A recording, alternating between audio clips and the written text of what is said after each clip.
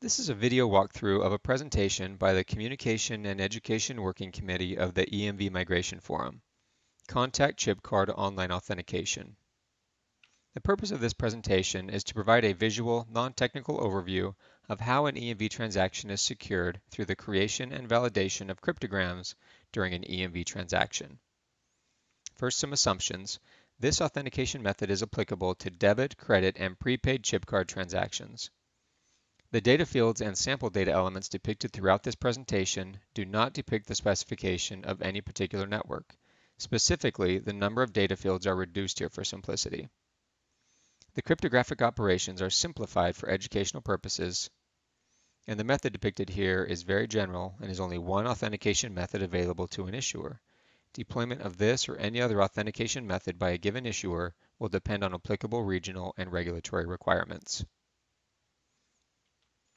There are three basic steps in every EMV transaction.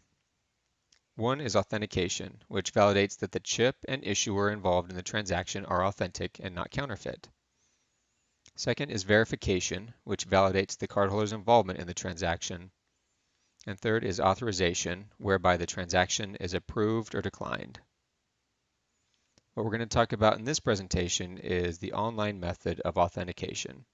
And think about this in four main steps. The first two steps take place in the authorization request, which is where the cryptogram is created by the chip and then later validated by the issuer.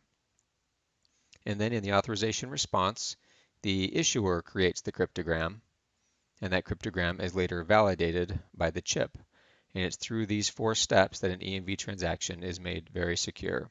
And we will talk about each of these four steps during this presentation.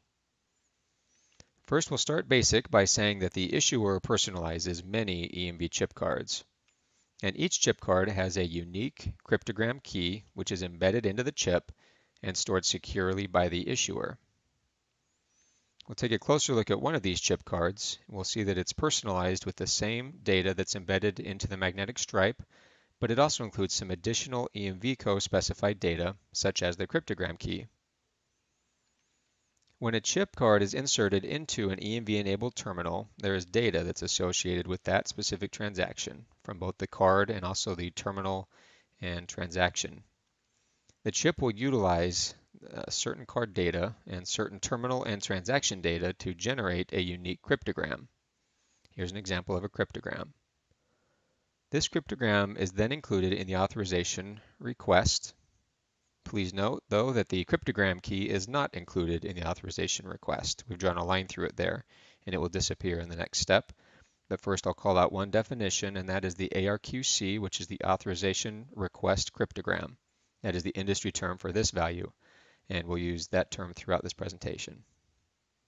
So now we'll see the cryptogram key disappear, but the remaining data elements will be combined into the authorization request.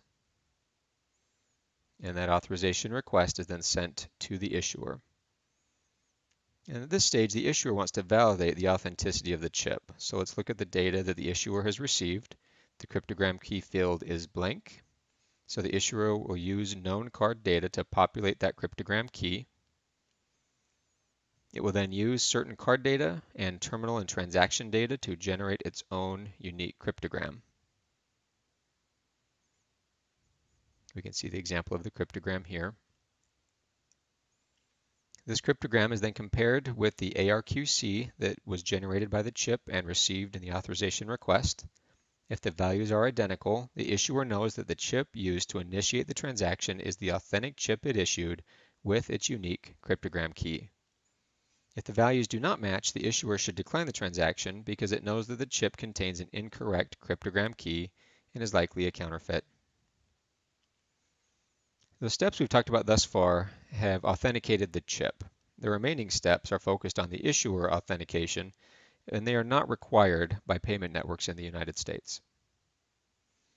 The first step in this process is for the issuer to generate a response code. In this case, the issuer is going to approve the transaction. The issuer will then utilize the cryptogram key along with the other data elements to create a new cryptogram. And this cryptogram is going to be different than the first cryptogram because different data elements were used to generate this cryptogram. This cryptogram becomes known as the ARPC. It becomes part of the authorization response message, and the ARPC stands for the authorization response cryptogram. That's the industry term for this value. And at this stage, the cryptogram key is not included in the authorization response. Also, the ARQC is not included in the authorization response. The chip already knows both of those values, so there's no reason to communicate them back to the chip. So they'll be removed, but the remaining data elements will be included in the authorization response, which is then returned to the point of interaction between the chip and the terminal. And at this point, the chip wants to validate the issuer. So let's look at the data that the chip received. There's two data values there. The chip will populate the ARQC and the cryptogram key. It already knows these values.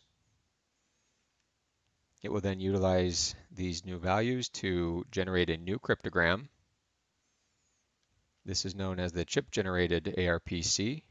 It will be compared with the ARPC received in the authorization response. If the values are identical, the chip knows that the authorization response is from the authentic issuer because the chip's cryptogram key is only known by the issuer. At this point, the transaction is fully authenticated. In reality, this process occurs almost instantaneously.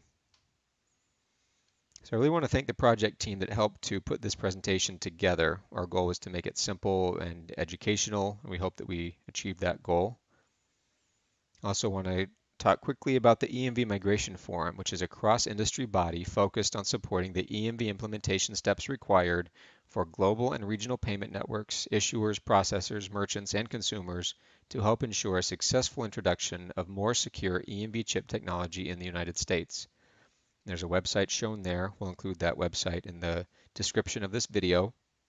And at the bottom of the page, there is an email address. We invite you to share your comments or recommendations for edits with us using that email address. We'll also include that in the description of the video.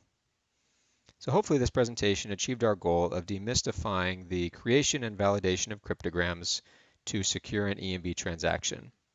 Our primary goal within the Communication and Education Working Committee is to educate stakeholders and consumers on concepts related to EMV.